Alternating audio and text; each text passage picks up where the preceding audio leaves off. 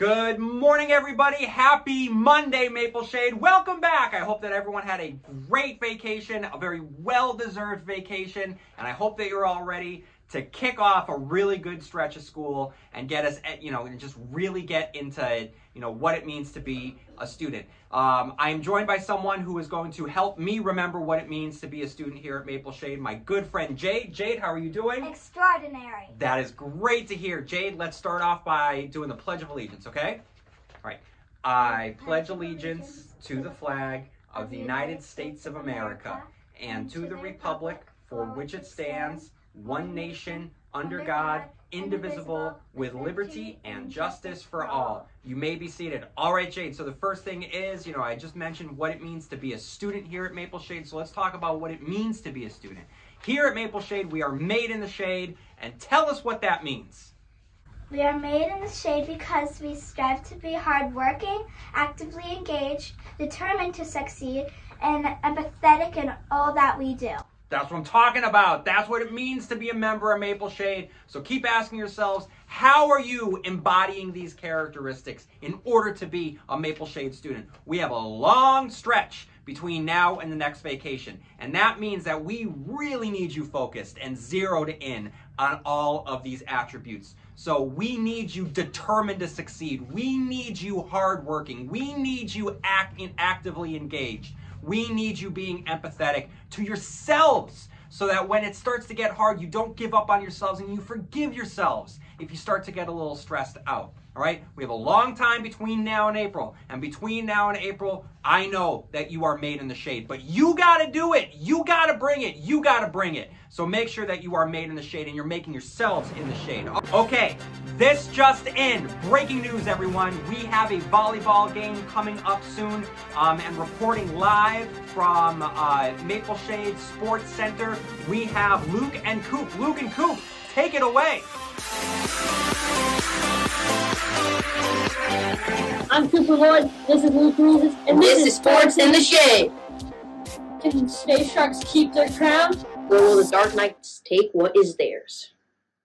Space Sharks have the first 2 picks. They get 2 chances to pull some really good rookies here. With the first pick, the Space Sharks draft Miss Brooke into the league. This budding rivalry is getting interesting, people. With the second pick, we have Mrs. Anderson. Welcome to the Space Sharks. Now, this is getting interesting, people. With the third pick in the draft, the Dark Knights will pick Mrs. O. Welcome to the Dark Knights. This is Mr. Sears' last match in this rivalry. What do you think he'll do, Luke? I think he's going to have a heck of a game, honestly, because it's his last match. He's got to make it his best. With the 4th pick in the draft, the Space Sharks select Mrs. Quinn. Welcome to the Space Sharks. How do you think the Dark Knights are going to do after last year's loss, Cooper? I mean, they have that veteran leadership and that talent from last year. It was a close game last year, so I'm led to believe that it's going to be an even better game to watch this year. And with Mr. Sears' last game, there's going to be a lot of emotion and determination to win. I think that is true because their veteran leadership is going to help them get a win this year and tie up the series 1-1. With the 5th pick in this year's draft, the Dark Knights select Miss Jordan. Good pick for the Dark Knights. Miss Jordan can contribute really well to this team. With the 6th pick in this year's draft, the Space Sharks select Miss Abby. Space Sharks are looking to defend last year's title. Do you think they can do it, Luke? I honestly think not because, if I'm quite being honest, the Dark Knights have more players. They have returning veterans that are experienced in what they do. So I'm pretty sure I'm picking the Dark Knights on this one. I'm going to say it's going to be a 3-2, close one, but not very far apart. I'm going to say 3-2, Dark Knights win. With the 7th pick in this year's draft, the Dark Knights select Miss Larkin. Welcome to the Dark Knights. With the last pick in the draft, the Space Sharks select Miss J. Welcome to the Space Sharks, Miss J. Bam! There we go. I honestly think that the Dark Knights are going to take this thing home 3-2. Why? Because they have those veterans. They have the chemistry. They don't have to talk to new rookies about certain things of what to do. Even though they have rookies, it's just going to be in them to win. And the Space Sharks are down on a lot of players, which can cause effects of how they play. And they have to talk to a lot of their rookies about all their chemistry. And since they had Miss Hodges as team captain, and they have Mr. Carey on their team, those two can probably score the most points and secure the win. What do you think, Cooper? I mean, I agree with you in a lot of ways, but I just think the outcome is going to be more of a blowout. I'm going to say 3-1 in the Dark Knight's favor. The reason? The Space Sharks, they don't have as much of that returning veteran talent. I think not only will Mr. Sears apply a big factor, I think that Miss Hodges and Mr. Carey are going to do a lot. Watch for Mr. Sears to get the last point in the game to win. Yeah, I think that could possibly be good. It could be a good way to end off his last game with the Dark Knights. That could be an honorable way to end it. It could just show that I'm leaving and I want to end it off in a good way. I'm Cooper Lloyd. This is Luke Reeses. This has been Sports in the Shade. And we'll see you March 13th at the volleyball game. East Long Meadow High School. Luke and Coop, thank you so much for that update on the upcoming volleyball game. All right, so we have talked about a lot, and I am getting thirsty, and I know that there's some others that are probably getting thirsty just hearing us talk.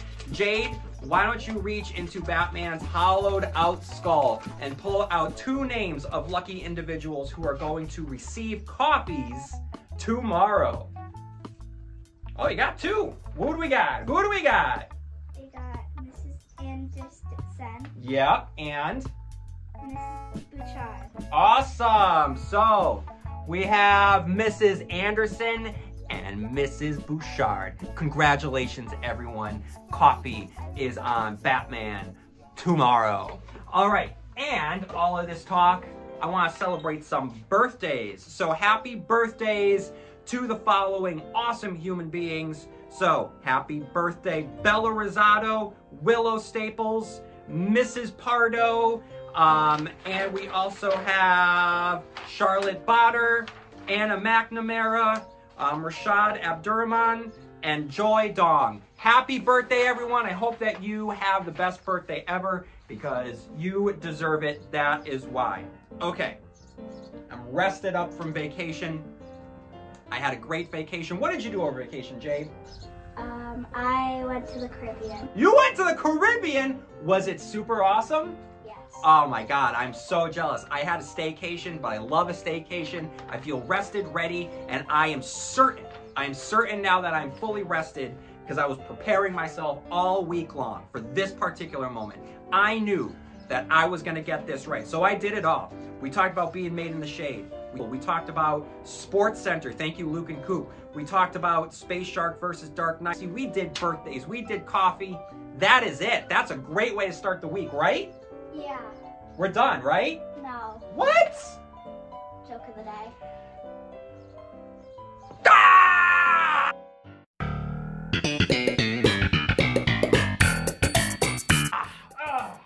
Joke of the day. All that rest for nothing, Jade. I'm not prepared. I'm not prepared. I have a joke. Jade has a joke. Listen, she went to the Caribbean and came back with a joke. All right, give me their joke. What do you got? What did the man with the broken leg tell his Valentine? That's a great question. What did the man with the broken leg tell his Valentine? I have a crutch on you. I have a crutch because of the broken. Oh, that's a good one. That's a good one. Don't slip on ice. All right, everyone. I want you, like I said, you have a long stretch between now and April. It's a good time to get a lot of traction underneath your feet. And that means that you need to make sure that you are embodying qualities of what it means to be a Maple Shade student. Because here at Maple Shade, we've got it made in the Shade.